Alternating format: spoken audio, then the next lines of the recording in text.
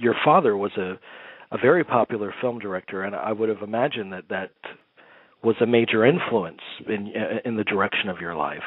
Well, you're right, because I grew up essentially in an entertainment family. Mom was a stage and musical star on the stage, and then made a transition to Hollywood for a while, and then retired around 1934, long before I was born. But I was seeped in the tradition of filmmaking, so essentially I had spent a lot of time on sets with my dad during the years, and I was always curious and fascinated about how films were made and the collaboration that was necessary in order to make a movie.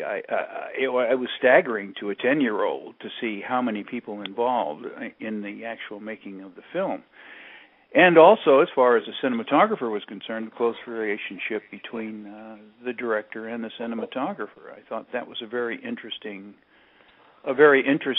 dynamic. Mm-hmm. And then in conjunction to that, I grew up in a neighborhood in which there were 2 or 3 well-known cinematographers that lived there, and I used to spend time talking to them because they had sons or daughters, and they used to take me into the dark room and show me, how to develop film and what the processes were. And I was fascinated by what it is they had to say. It was Bob Surtees was one of them. Ernest Haller was another. James Wong Howe, and then later on it was Russell Meddy. Wow. So I was very fortunate to have that introduction into the process, and of course it sparked my interest. And I'd always, on my own, and had I not been born into this family, I would have still been captivated by films, because there was nothing more interesting or fun for me to do when I was a kid than sit in the darkened theater and watched images wash over me. I always thought that was absolutely fascinating. And when I became of age and knew that my dad was involved in the making of these, that impressed me. And consequently, most of my family was involved, and so that there it lights the spark. Well, you talk about the interaction you had with various cinematographers, and I'm wondering, was there an aha moment where you felt this should be my life's direction, cinematography, this matches my sensibility? Yes, there were times in which it progressively led up to it. As soon as I was around 14 or 15 years old, I got a hold of a still camera, and I started taking pictures. And that, again, at that point, sparked my interest again, because it brought me back to those days in which a cinematographer was developing his own material in his darkroom, such as still, as still photographs. Mm-hmm. And I thought this would be a worthy occupation to pursue, although I had no idea how I would go about that at the time. And there was, I think that what really cinched it for me ultimately was one day when I was in college, out in the hallway, Leon Shamroy happened to be shooting a film that was called The Glass Bottom Boat, or something to that effect.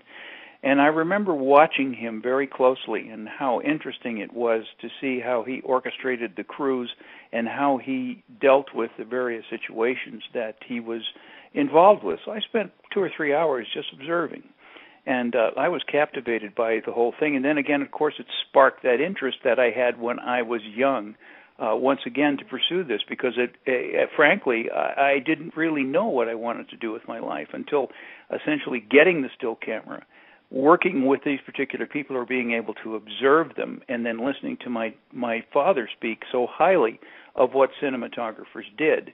And so I think it was an amalgam of things that sparked the interest for me to pursue this and realize that this is what I should do with my life. Sure.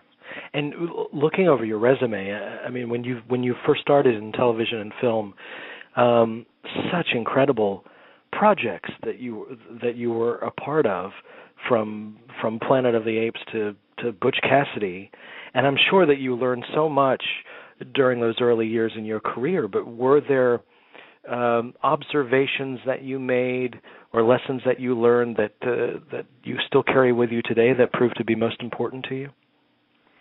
Yes, I think that much of what you observe and learn as coming up through the ranks in the studio system, as I did, is a respect for fellow craftsmen and the collaboration between the director and the cinematographer, and the feeling that is so necessary to impart upon the picture, based on the story that you're shooting.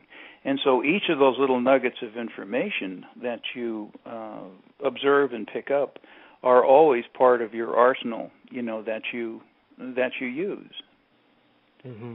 Did you always feel, though, because obviously filmmaking is a unique art form in that it's that great mixture between the artistic and the technical and how those two intermingle. Did you always feel kind of adept at the art of storytelling?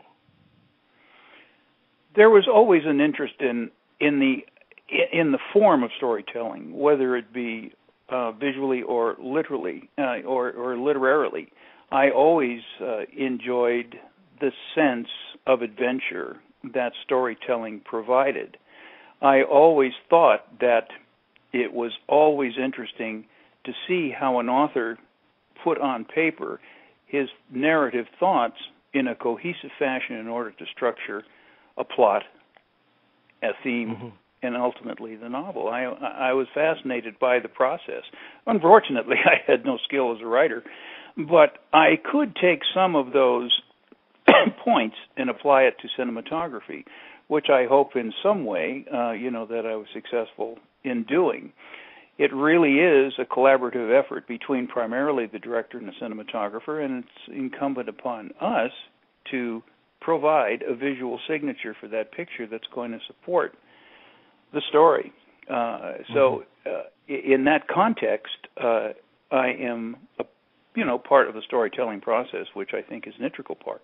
Each person that works on a film, there's that delineation between performing the job and investing so much in it that it becomes an art form. I think we're talking about Jerry Goldsmith yesterday, and we're dissecting some of his film scores, and looking at the subtext of a movie that he worked on, and how different elements of his score brought out the most of those elements.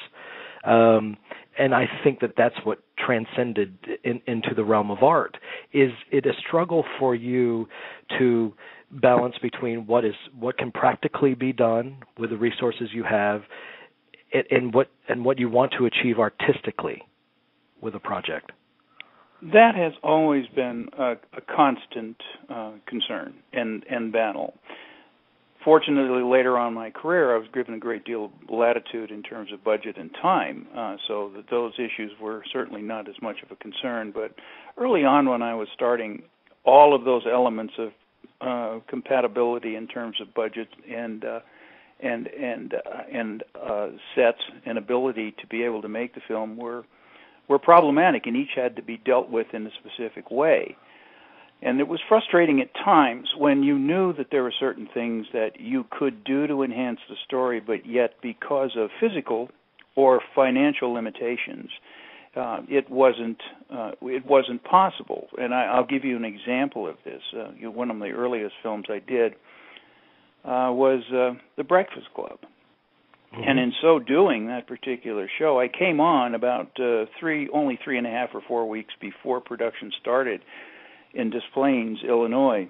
Now, the set had already been built in a gym, and the production designer, in order to keep the scope of the set as large as it possibly could be to give some grandeur and vista to this, had built all the way to the ceilings. Now, it was unfortunate for me because what it negated for me was the ability to use shafts of sunlight, which I would have preferred to do on both sides in order to advance the story in terms of times of day, and also to provide contrast to the actors, in which some could occasionally be in silhouette when they were being recessive in their character, and then brightly lit when, of course, they were being extroverted and strongly presentational. Mm-hmm. And I was robbed of that ability, but that was initial concept that I had when I first read the script. But the realities of the set as it was built, and had been built by the time I arrived, was that it was a closed box. So the other thought that came to me was, after wrestling with it for a while, is that the story basically is about the tedium of detention. And with the overriding theme of coming of age and the angst that young people in high school certainly have, and each of the individual delineated characters that were so finely honed by Hughes, we're all in this particular unique dynamic. But I thought the overall feel of the picture now, because of the lack of certain set designs elements that I wished I would have had at the time, brought me to the conclusion that I wanted to present it in a way that it felt to the audience claustrophobic and tedious. And so I thought, I remunerated about this particular thought for a while, and I finally went to John with the idea, and I told him that what I would like to do is really not move the camera. And what I would also further like to do is like to keep it kind of essentially even, and bring the densities down on the face so that there was a sense of tedium throughout the entire show. There was no essential visual relief, so that the audience could, for example, oh, wow, is that a beautiful shot or not? That wasn't the point. The point was to enhance the story through the sense of tedium in the set. And the way I could do that was by having a static camera, keeping the light somewhat on the full side, and the only touch, basically, it was a sense of throwing out or getting rid of any theatrical conceit. Right. And it seemed to have worked quite effectively. Yes, I think that's very safe to say. But that static camera, I mean, it also, like you say, it reinforces the notion that those characters are stuck. Yeah. Absolutely. Yeah. The sense of rigidity of the camera matches the sense of rigidity of also the prefect of discipline, whoever that character. I can't remember what that character's. I guess he was in charge of the study hall or something at that particular time, but it kind of reinforced his rigidity. So I thought that thematically worked quite well. So that was essentially compromising to the extent that it affected the visual dynamic of the picture. But I can't say that it was a distraction to it. I can't say positively that my original plan, had it been carried out, would have been any more successful in advancing the story than what it is that I ultimately achieved. I'd be remiss not to ask you about working with John Hughes, because for many of us, he was such an elusive figure, but such an epic one for those that grew up during that period of time. But what was he like to collaborate with? John by nature is I think you put your finger on it. He's somewhat reclusive in the sense that he is really essentially shy, and his world exists within his mind and then is translated to paper. I've never known anyone who had his pulse on the youth in terms of the angst that they feel or the stories they need to tell than John Hughes. But getting back to your question, how was it like to work with him? He was very, very interested in anything that I brought to the table as far as cinema was concerned. He had, and I must say honestly, that he is a really an actor's director, and he's essentially story-driven. He's not one of these directors that is a masterful with camera technique or stylization. That's not something that he involves himself in. He has a general sense of what he would like, and you are responsible then for convincing him otherwise of another approach. But he was very open to whatever it is that I had to say in terms of how the movie could be presented in its best light. And he was always very supportive. John would spend most of his time off the set working with the actors, and then when I was ready, he'd come in, and John would kick off his shoes and generally lay on the floor underneath the camera with propping his head up on his elbows, and he would watch the scene. And he'd do it 2 or 3 takes, and he'd say, cut, and then he'd roll over on his back and just say, okay, let's move on. So he was amusing in that sense. Wow. But Breakfast Club, just like Stand By Me, I mean, these are two films you did very close to one another. They're both ensembles. They both have a kind of a large principal cast. What are the challenges specific to shooting an ensemble-like film? Well, generally, what you normally have in an ensemble film is you're burdened essentially or frequently with excessive coverage because each of these characters, in theory, should be covered individually in order to keep the pace of the piece or in order to eliminate certain people from a particular scene in case the performance is not working. And so in an ensemble piece, you're faced with this dilemma of who to cover and who not to cover. But in the case of The Breakfast Club, the byplay was essentially between a minimum of 2 to 4 characters simultaneously. So frequently, it wasn't covered particularly as you would do it normally. It harkened back to what you would normally see in a tableau type of shot from the 30s and 40s, in which 2 or 3 people would essentially carry the scene in one particular shot without really any intercuts. And so I think that the dialogue came with such rapidity, and the reactions of the kids all depended upon being in the scene simultaneously, that we spent as much time as possible trying to perfect the master and the medium shots to the degree where it wasn't necessary for us to go in for single coverage, except on those particular situations in which the cast was spread out, so you were required to cut between back and forth. But when you're collaborating with the director and you're trying to establish how he wants the scene blocked, and that will determine how you shoot the scene, does it feel like it's more strict when you're dealing with multiple characters like that? Well, there are certain elements in the scene that have to be addressed in terms of who has the basics, who's driving that particular scene is an important part of how it's staged. And the blocking of the scene frequently can become convoluted and confusing if you don't have a clear understanding of lines of sight in terms of where the characters are to one another and how they will relate to each other in the editorial frame. So when a director is blocking, I am with him and I support him in this endeavor. But if I feel that the blocking as it exists is going to cause a tremendous delay either in time or in cutting, then it's my obligation to say so, and then of course we can always adjust that particular actor or essentially the camera in some way in order to accommodate this new dynamic.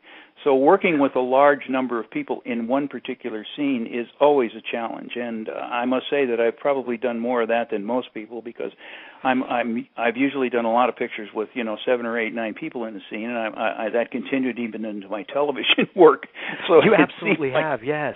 Yeah, and I was thinking that because when we're talking about the kind of constrictive location of The Breakfast Club, and I'm thinking about my favorite television show in the history of television, The West Wing.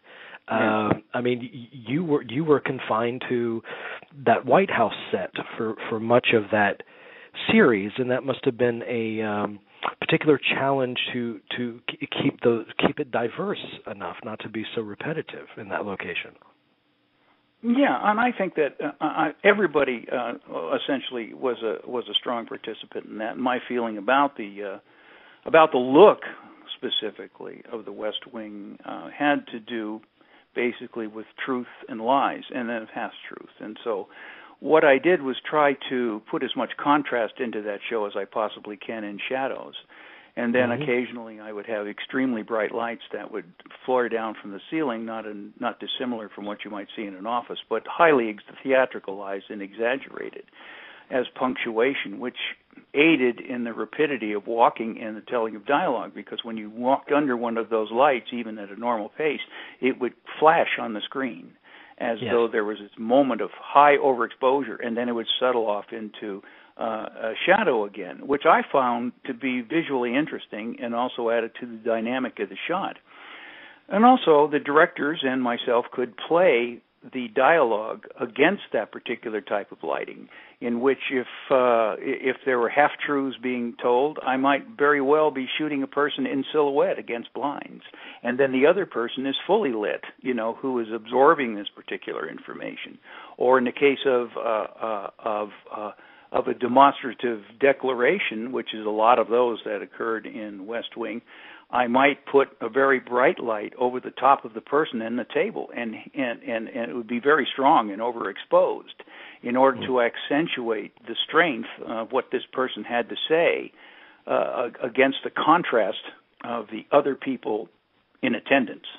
So I thought there was a unique visual dynamic that went into that show, and for some reason never got stale. So we were very happy with that. Speaking of location, I think of a film like Stand By Me, where the world that these kids inhabit is its own character. The feeling of that time period and that town. How crucial was location to developing the visual structure of that particular film? Well, the location actually dictated the visual style of the picture. Since it took place basically in and around forests and small towns, there was kind of a sense of high contrast reality to these particular forests. And, you have these hot patches of light that come down through pine trees, and they're blindingly light. And then, of course, when somebody walks out of it, you're into definite shadow and occasionally no exposure whatsoever. So the most difficult thing was to get the forest, which is probably two-thirds of the film, to be ideally romanticized. That was my task in terms of what it is that I wanted to do with the film, because this was a coming-of-age story with a slight edge, but not enough edge that you'd want to place it in the realm of reality. This is told, in retrospect, through the eyes of someone who experienced it. So for me, romanticizing and etherealizing a lot of that particular show was necessary. So consequently, much of it, what I had to do was wait for the right light, wait for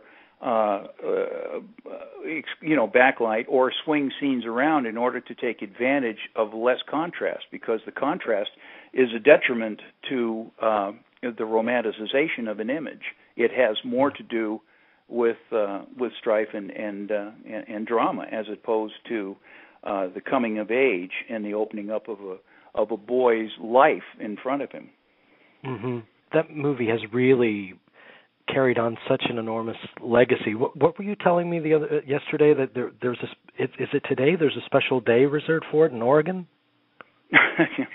As a matter of fact, there is a special day in Oregon for it, and has been every 5 years they've done a retrospective in the particular town in which it's done, in which they invite everybody that's participated, and some, a few show up, some are not available, but they have a town party celebrating this particular film, and It has become quite an event in the state of Oregon. And as a matter of fact, CBS is going to be doing a documentary on that very same subject, which I'll participate in later on this year for broadcast. I think it's going to be a CBS broadcast, on a national level, because of the irony of the iconic standards of the picture and what it's done to the state of Oregon.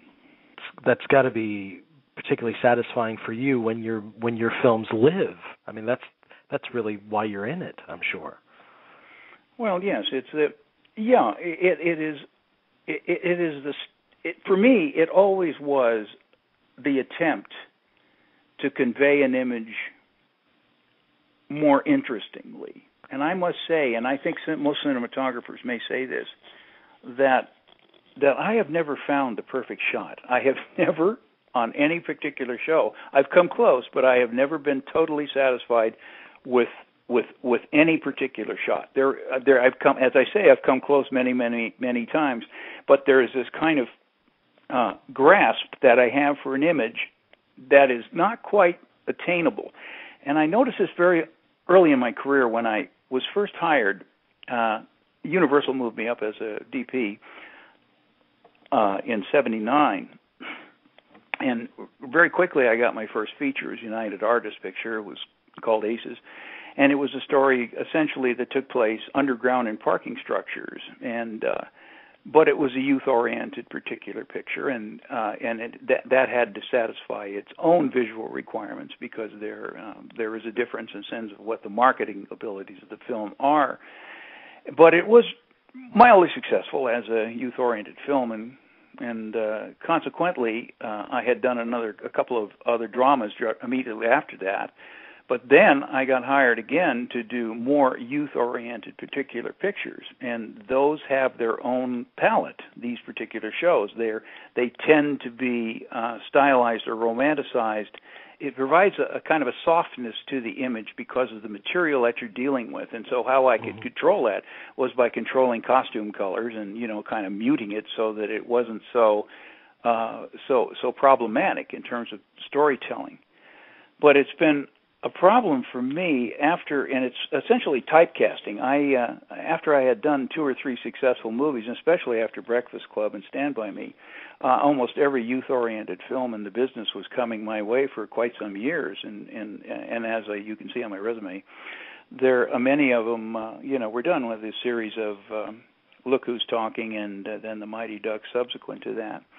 So in some ways, that was somewhat disappointing to me because I always felt that I was a stronger dramatist than I was doing these particular lighthearted films. Although as iconic as they became and as important to storytelling as they are, I still wish that I was doing more drama. And I found that the only place that I could do that successfully was by transitioning into television. And that was an area that had its own particular problems, but at least I was tackling an image and the sensibilities in which I felt that I was strongest. But then, of course, you have the sacrifice of time and money, which is typical of the television. But at least I was satisfying on a creative end a certain desire that I had. Yeah, but the television medium also moves at such a rapid pace. Do you feel that ticking clock is a detriment, or do you kind of get excited by the energy of that? I admire the cinematographers who specialize and do television and have done it all their lives, because what they're doing is they are essentially creating wonderful images within a very, very strict time frame. And they are doing remarkably good work. And I could say specifically today, or at least within the last 5 years, that 75% of the television that is being photographed today, and I namely mean Showtime and HBO and the pay channels, equals or surpasses in many ways feature films. Films today are unfortunately, special effects is the star of the particular picture, and the story nowadays, as written, is really supporting the special effects as opposed to the special effects supporting the story. So I think. I think that there has been a resurgence of storytelling in television on a level that has not ever been seen before, and it's been a privilege to be part of that transition, because it is the only true medium in which you can tell a narrative-driven story with complexity completely. You don't have the time or the audience participation in a feature film in order to do it. It must be done on television. So I applaud that as far as the medium is concerned. Is it a challenge not to step on the director's toes in terms of how you interact with the actors? Do you find that you often need to interact with the actors at all? Well, you interact with the actors in the sense of blocking and staging. You with the director are really guiding the actors where they need to be. Of course, the director is the one who essentially initiates the blocking, and I'm the one that happens to be there, to which I can change the blocking in conjunction with him by simply asking him if it's okay if I speak to someone and have him move over by the table, and they always grant that. So that's always a collaborative process, and I never feel that I'm stepping on their toes because I always know whose boss I know whose boss is that. So, there's no point in being a bull in a china shop, which I have been accused of on occasion during my life. But those are moments that happen. But nonetheless, you work with them. You work with the actors essentially on a social level as a cinematographer, as opposed to a professional level, because you're certainly not guiding performances. You're just dealing with them in terms of blocking or particular angles of the face or particular arm movements, that may be affecting another actor. So that is basically the limit. If you were to pick out from the history of film, your knowledge of it, 3 or so films that you would use as teaching examples if you're teaching cinematography, which ones would they be? Let's see. One would be the stylization of Butch Cassidy and the Sundance Kid would be one. The other, I think, which is an immense help to the story, was the Saving Private Ryan today, because that is probably the most realistic portrayal of combat that that I have ever seen, and the manipulation of the camera and development processes was brilliant and unique onto itself. And then, of course, there is an ancient film which I would have recommended, was Intolerance. So those are some of the films that I would certainly recommend. And also, they're not to be discounted are some of the Todd Browning movies that were done at Universal in the 30s, in which Universal was making its mark in theatrical distribution by doing horror films. There's some wonderful examples of black and white and use of contrast in those particular films that are magnificent. Have you worked in black and white? Well, by the time I got involved in the business in terms of on a professional level at this time, black and white had essentially been phased out. Only the year that I started, there was only one black and white film in contention, and that was Conrad Hall's In Cold Blood, I believe it was. In Cold Blood, yeah. Yeah, at the particular, because they had two divisions. They had black and white division, they had a color division, and I believe the color division won. I think he won perhaps for that particular picture. So no, I didn't get a chance to work in black and white, but as an assistant cameraman and working at a major studio in which I was considered a Fox employee, I was trained to know all the black and white filters and in what combinations they were used, in what circumstances, and what filter factors had to be applied. So there was a lot of technical knowledge in shooting black and white that was unique to that particular style of shooting in black and white. So it was something that I always would have liked to have done, and tried on several occasions to shoot black and white on some of the pictures that I had done, but there was always so difficult in terms of getting a release print out of it, so I wound up continuously having to desaturate and increase contrast with color film in order to approach black and white feeling, and occasionally it was fairly successful. Yeah, black and white is it's a dirty word nowadays in film. You can't get anywhere near black and white anymore, which is a shame. It's a shame because it's a palette that could be applicable to a lot of pictures that are made.